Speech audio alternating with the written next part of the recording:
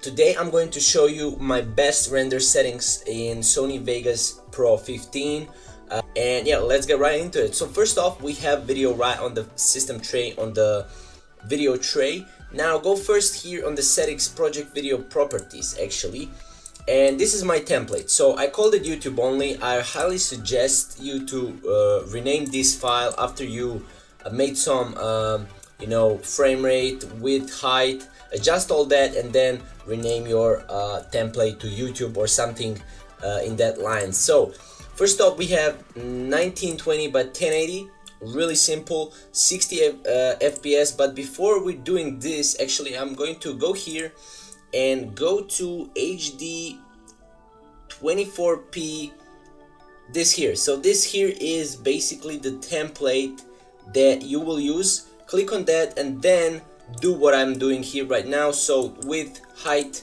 and create this frame rate to 59940 double NT SC.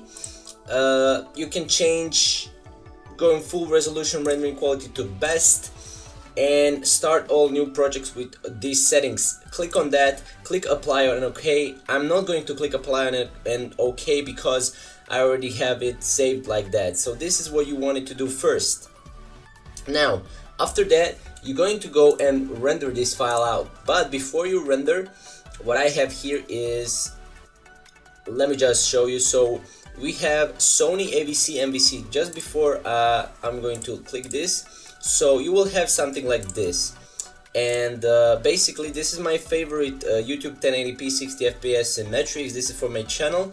But before, you will need to click on Sony AVC MVC, and you will need to go to, let me just see, you will need to go to internet, yeah, this here, internet 1920 by 1080 30p, customize the template. Now click here and rename this template, save it, and you will again save it later when we do the changes. So format AVC, high definition, profile, high, and again click here and click double NTSC, and yeah, this is basically it for this. And yeah, you can go to bitrate, BPS, and make it the highest. Don't type in by the numbers, just go here and click if you have the highest frame rate, the highest bitrate, sorry. Go to project and video rendering quality, use best project settings, and now go again to video and save this as your main file. You can save it as a YouTube, anything, click save. I'm not going to click save because I already have it.